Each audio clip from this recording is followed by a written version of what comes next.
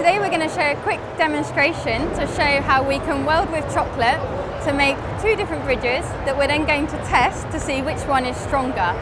What we're going to start off with is making a V-shaped girder, so something like this at a 90-degree angle, and we do this by applying heat to the edges of the chocolate bar to effectively melt them so they become nice and sticky so we can then stick them together. So if we do that now, apply some heat, just move it up and down, and this is just a bottle with some boiling water in, okay? So it's quite warm. When the sides are nice and melted, we just want to stick them together so they make a 90-degree angle, and then put them in this little plastic jig here.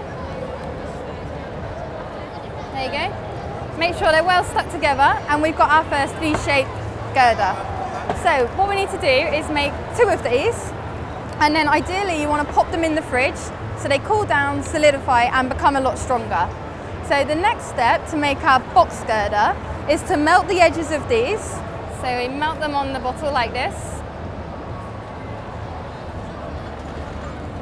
Okay, so nice and sticky. We want to place them together carefully.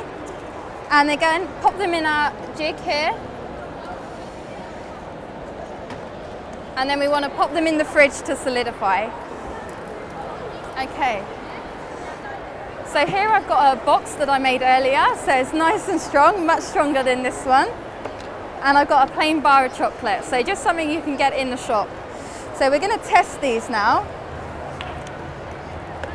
So we're going to use these cups as two supports, pop the chocolate bar on the cups, and then we're going to pop some weights on it to see how strong it is. Okay, so we'll start with quite a light weight. We'll try 100 grams. So yeah, still seems to be holding it. Try 200, nice and strong. 300, okay. You can see it starting to bend a little bit. 400, okay, it should now be bending. And if we try and look to see where it breaks from, right, and then we want to test the box girder. Okay, so if we pop the box girder on here, so we'll test it in exactly the same way. So what we'll do now is we'll apply 100 grams to the box. Okay, nice and easy. That's 300. Still looks fairly strong. We'll try 500 grams, so half a kilogram. Okay, it's still very strong. So what we'll do is we'll take it up to a kilogram. Yep, and then 2 kilograms. Okay, 3. 4, 5, 6. Okay, so very, whoa. So why is the box girder so much stronger than just a chocolate bar?